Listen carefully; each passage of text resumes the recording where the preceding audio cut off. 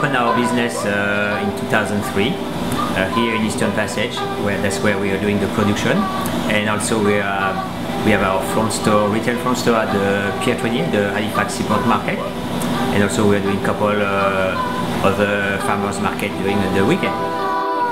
So we learn our trade in France. I started in 1980, Yseult in 1990.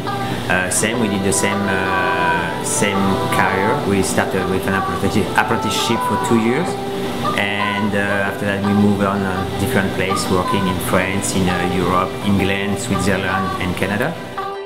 What we like in chocolate, it's an interesting product to work with. It's a high-end product, and you can do so many things with it. You can do chocolate bar, chocolate candy, so you can be creative with this product. So it's why it's very interesting. I like it, and I think she's the same way.